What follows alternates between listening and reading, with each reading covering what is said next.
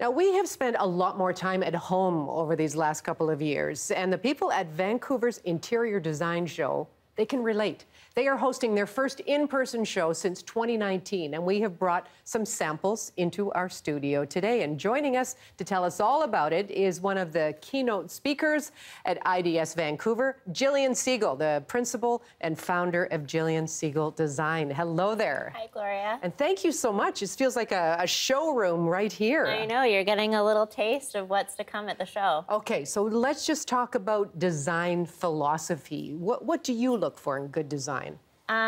Definitely quality in the pieces you're bringing in to your space, and I think really good curation and layering and just an interesting mix and making it unique and personal. Okay, well, we've got an interesting mix here. Can we just start with this chair that has caught my attention? Yes. Look at this form. What can you tell us? Beautiful chair from Polyform. It's called Le Club, and it really is modeled after a traditional club chair, but with more modern, sort of refined form. So it has sort of a 1970s feel to it, which I really love. I love that too. Now, what about these gorgeous wood pieces? So these, this coffee table and bench here are made by a Vancouver-based company, Lock & Mortis, who I've had the pleasure of working with over the last 10 years, and they're incredible.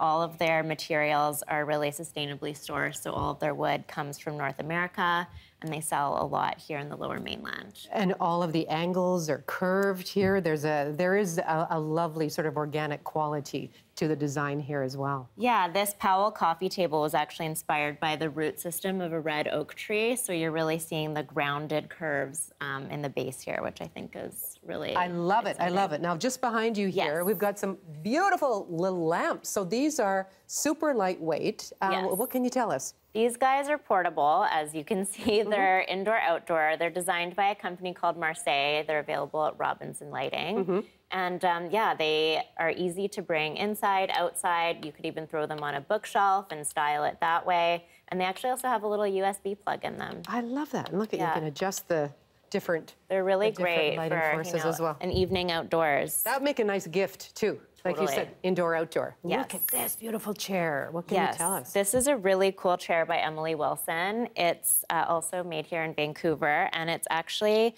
made out of resourced arbutus wood and cork, which I think are really interesting materials. And they actually flat pack this chair, and you're able to disassemble it and reassemble it in about 10 minutes. Oh, I love that. Yes. You don't need any little special tools or anything. I think there's one Allen key that's actually right under there, but it's a lot easier than IKEA. No, it's a gorgeous design. Goodness, I'd love to have a room with all of these pieces in it. And what about this one? This is kind of curious. This one's really whimsical and fun, which I love. It's by another Vancouver designer, Liam McClure, and he uses 100% recycled plastic material for these chairs. And when they make them, each chair actually has its own unique shape to it. So each one is an individual. Okay, but you could get a whole set and just have them, again, you could set these all around a table, but everyone would have their little bit, like you get your own napkin ring, you get your own chair. Totally. That's I got it. Take us through here, because these pieces are really intriguing. Yeah, so these stools over here are 3D printed. They're by a company which is a bit of a mouthful. I'm going to try and pronounce it properly.